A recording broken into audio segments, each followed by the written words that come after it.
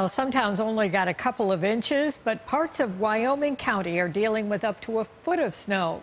News 4's Dave Graber continues our team coverage now from Warsaw. The village of Warsaw and surrounding areas saw up to a foot of lake effect snow overnight.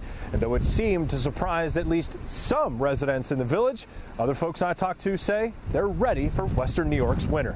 In less than 72 hours, it went from this to this. A harsh reality, especially for folks who were walloped by lake effect snow on Sunday. It's Warsaw. It's upstate New York. But I still had a basement window open. I found that last night when I was checking the basement because it was 70 and it was hot down there.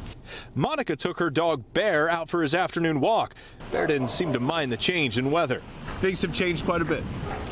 Yeah, but I'm ready for it. I had my boots out. I had my winter coats out. It can happen really fast. Most seemed unbothered by the snow, especially these guys who took to the hill on an unexpected day off of an already shortened week. We had a snow day this morning. We were psyched to find out that we could be able to go sledding today after it just got off like 70-degree weather on the other day. Tomorrow we have a half day and then we got the rest of the week off. So that's not bad. That's not a bad week. No, that's awesome. Though main roads like the 90 south of Rochester were mostly clear by early Monday, there were others that received a persistent coating of ice and snow. That, combined with high winds, caused this three-car crash on the 390 near the Avon exit.